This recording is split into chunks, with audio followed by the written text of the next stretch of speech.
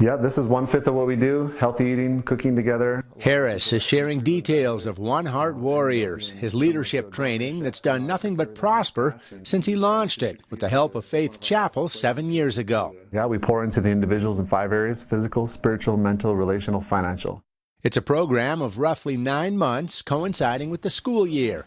Bertha, who you see on the left, and Dominique are approaching graduation after rebounding from strenuous life paths.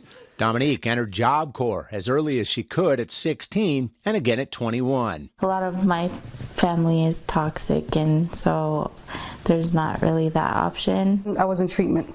Bertha had been applying to different healing programs, and after missing an email that she'd been accepted to One Heart, she was pretty disappointed until her manager answered a phone call. I was so excited, like just tell everyone, just jumping for joy. And because of that, I broke my phone. Harris, who played for the Steelers, Dolphins, and Saints, voluntarily gave up his NFL dream for this bigger one. It now reaches the entire country. We've had people go back to Hawaii. We've had people from Mexico City, California. One of the creative funding sources for One Heart can be seen on vehicles, like this one with specialty license plates. We were getting our own license plates personally for our vehicles, looked up and saw some license plates, some specialty license plates, and just inquired, how do you get those?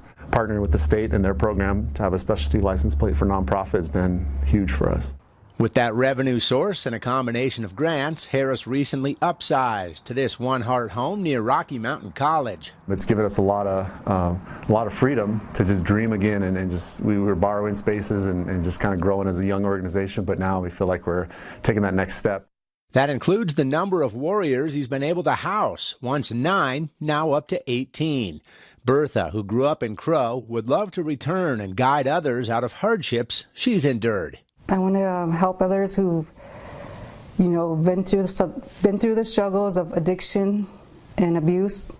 Dominique grew up in Billings. I want to advance in culinary arts, take up business administration, and also get into classes for counseling. One of the most intriguing angles of One Heart centers on Harris's original vision involving burning arrows. They had pristine arrow feathers, arrow tips, everything was going out and they would hit the ground. So I knew that had to do with leadership and knew it had to do with Native Americans. Young men and women, after they go through this program, go back to wherever they came from, wherever they're launched out to cause that fire, a good fire that refines and helps for the next wave of leadership to come through. One arrow at a time. One Heart graduates are paying it forward. Scott Breen, MTN News.